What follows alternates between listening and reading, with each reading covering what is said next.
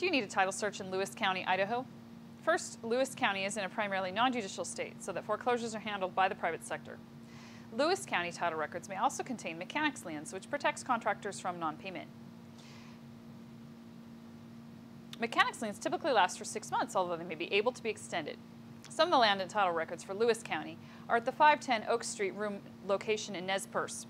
While these documents might have most of the information, it's important to remember that civil court records, probate documents, assessor's records, and other information outside of lands records can affect a title search.